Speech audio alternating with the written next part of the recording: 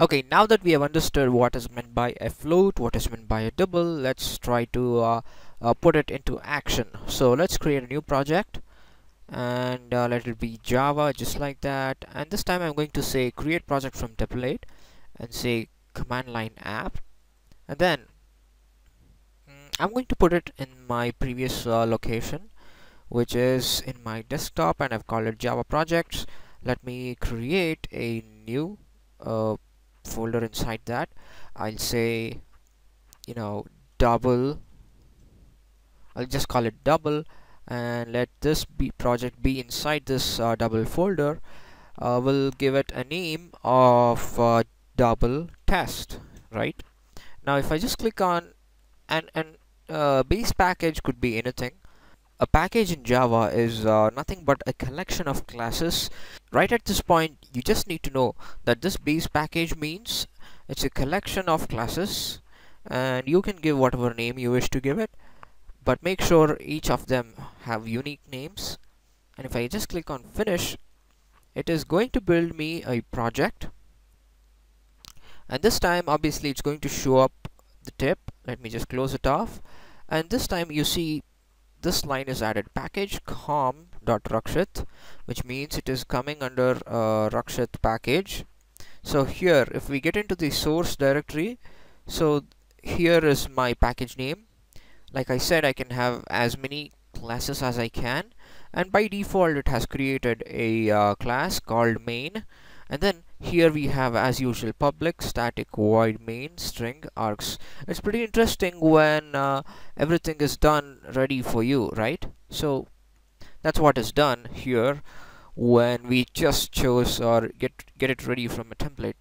Now let me just delete this, and let's get started getting into the requirements. So this is more like a test than my lecture. So in this video I expect you to try to convert 50 US dollars to equivalent British pounds.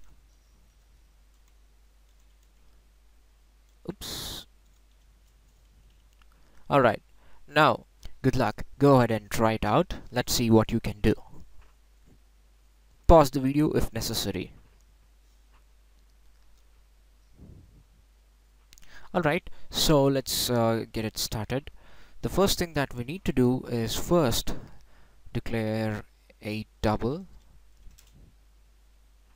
and say US dollars, and we'll just call it 50. And notice now I need to declare in a double form.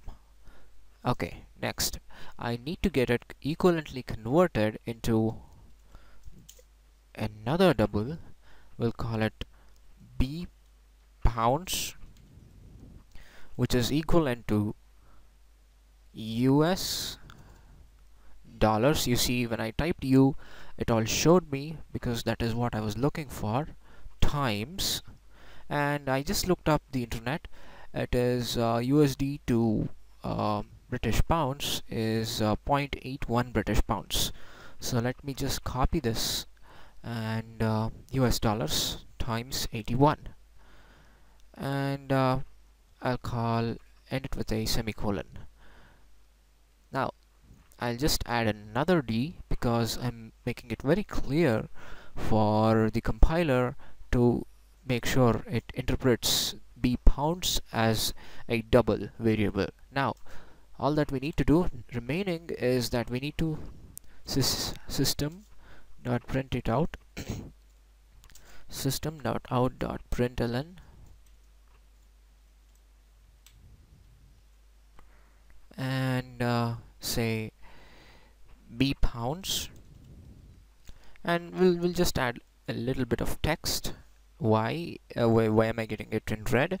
Because B pounds, it is case sensitive. Alright, now let us add a little bit of text telling 50 US dollars in equivalent British pounds is, and then not to forget that we need to add a concatenation. Now, as we can expect, everything seems to be fine. Let's try to run and see what the outcome is. Nice, right? So that is the right answer. So 50 US dollars in equivalent British pounds is 40.5. So let's go and check it out once to see if that is the right answer. 50 US dollars is 40.35 British pounds. And then here we have 40.5. The reason for that kind of a small discrepancy is here it is just showing us a rough idea. Let me just try and use it with a calculator just so you get to know. 0.81 into 50 is 40.5.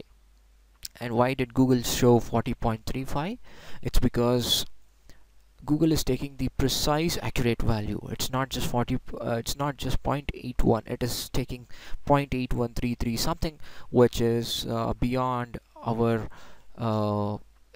knowledge. So from that value it is calculating, and Google is returning that result. So I hope you did this with not much trouble, and if you even did get trouble, I think you've gotten it cleared at this point. So thank you. Let's see in the next upcoming video how we can talk about characters and things of that sort.